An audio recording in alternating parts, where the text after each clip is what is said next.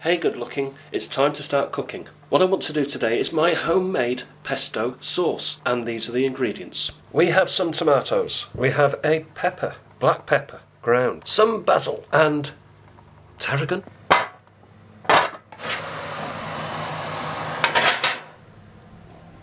The idea is to soften the red peppers in the oven. Meanwhile, we're mushing down the tomatoes. Blend it all together. Hey pesto! We should have the most delicious, homemade and cheap.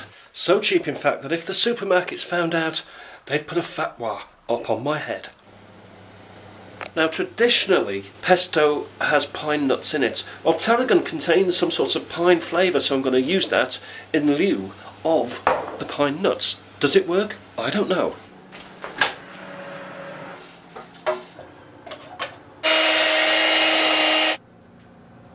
To decide what we're going to have with it, and I've found some nonna mia on special offer from Lidl's.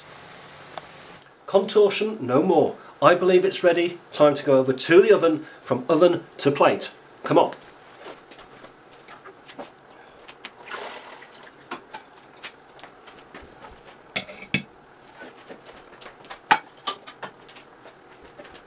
Okay, we are just about ready now to serve up. Let's have a look what we've got here. Well, here we have the pesto, and I've decided to leave the peppers in there because it looks quite nice and substantial and a bit crunchy maybe. This is the nonne, and I've added a little bit of cheese to the party in case it wants cheesing up somewhat. But of course now it's the time for the taste test. Okay, we're ready. I think I'm just going to dive deeply and fundamentally into the pesto because this is the name of the dish, isn't it, after all?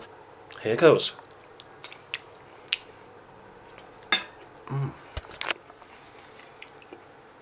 Oh boy, you know what, that is nice. There's the peppery in there, there is the tomato in there, but it's the pepper that gives it all the difference, and I must thank Lucy for that. Well, the nonne themselves are stuffed with something, and that brings something to the party. All I can say is, try this, it's reasonably simple. This is one of my better efforts. I'm going to give this 8, 9 out of 10.